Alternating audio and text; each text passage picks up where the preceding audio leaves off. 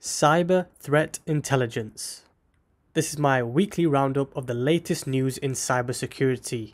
I will be doing this series every week, so do hit that subscribe button if you're interested in keeping up to date with the latest news.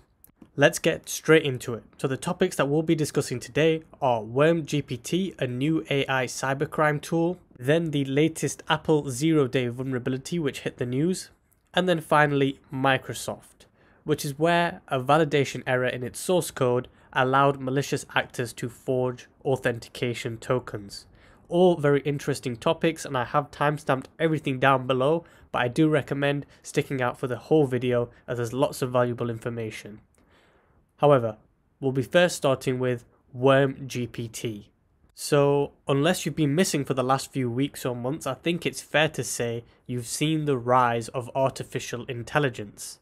And it seems that that rise in artificial intelligence has caught the attention of malicious actors who are now leveraging this technology for their own advantage, leading to accelerated cybercrime. And I think that's a given for anything that seems to get popular or we see any advances in technology. Of course, these malicious actors will jump on it and you will see that rise in crime. According to the researchers, WormGPT has recently surfaced on the underground forums. WormGPT specifically utilizes generative AI and is being advertised in a way for adversaries to launch sophisticated phishing and business email compromise attacks. This tool so far has been referred to as a black hat alternative to GPT models, which therefore means it's been specifically designed for malicious activities. It allows the criminals to automate the creation of highly convincing fake emails that are personalized for the recipient. So you can imagine that this increase in level of personalization then enhances the chances of the success of the attacks. And the fact that WormGPT operates without ethical boundaries then raises further concerns about the threat posed for generative AI. It even allows novice cybercriminals to swiftly and easily launch large-scale attacks without requiring that extensive technical knowledge, so you can already see how dangerous that is. This then serves as a reminder for the growing challenges we're posed by AI in cybercrime, and the need for this robust security measures to mitigate all the risks. So very dangerous and very big news that's come out in the cyber world there about WormGPT. I'm sure we'll see many more updates as this continues going on and it gets in the hands of malicious actors. So do stay up to date with my videos on this topic further. Next, we'll be looking at the Apple zero-day vulnerability. So Apple released updates for iOS, iPadOS and macOS and Safari web browser to address this specific vulnerability, which I've given the CVE number for on the screen. It allows threat actors to achieve arbitrary code execution through specifically crafted web content. Apple has since improved checks and addressed the WebKit bug and prevented potential exploitation since. The flaw was discovered and reported by an anonymous researcher, but there are limited details as of yet about the attacks or the identity of the threat actors involved. However, Apple did mention that they were aware of reports suggesting active exploitation of the vulnerability. Just to then put this into perspective and let us know why it's important, the release that they've made here marks Apple's response to the 10th zero-day vulnerability it has addressed since the beginning of 2023.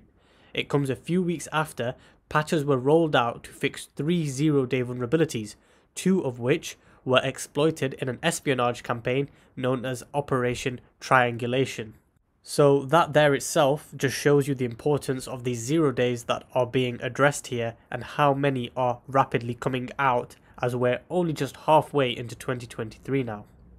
So that covers Apple 0 day. Let's have a look at the final topic, Microsoft. So Microsoft has revealed that a validation error in its source code allowed a malicious actor known as Storm0558 to forge authentication tokens using a Microsoft account consumer signing key. This breach then affected approximately 24 organizations. The group then created forged authentication tokens to gain unauthorized access to Azure AD Enterprise and MSA consumer accounts. The breach specifically targeted Outlook Web Access and Outlook.com.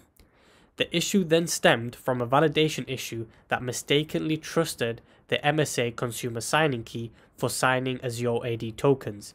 Microsoft has since corrected this issue. The method by which the actor acquired the key, however, is still under investigation, so there's not any details on that just yet. So since then, around 25 organizations, including government entities, associated consumer accounts, were singled out in these attacks. The objective was to gain unauthorized access to email accounts and extract mailbox data. No other environments are reported to have been impacted. The US State Department tipped off Microsoft about the incident after detecting anomalous activity related to Exchange Online data access, and Storm 0558 is suspected to be a China-based threat actor engaged in malicious cybercrime activities. However, China has since denied these allegations. Since discovering the campaign on June 16, 2023, Microsoft has taken a number of actions. They have identified the root cause, tracked the campaign, disrupted malicious activities, and strengthened their environment. The issue has then been mitigated on behalf of customers since June 26th. The exact scope of the breach, however, is still unclear. This incident highlights the stealth nature of China-based threat actors who conduct cyber attacks seeking sensitive information.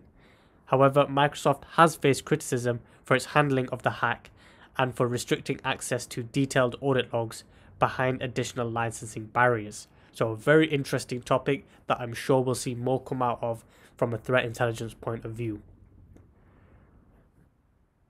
Hopefully you've really enjoyed this video from a cyber threat intelligence perspective. It's a new one that I'm starting on this channel, so if you did like it, please do let me know. It massively helps me out and I'll continue making this type of content.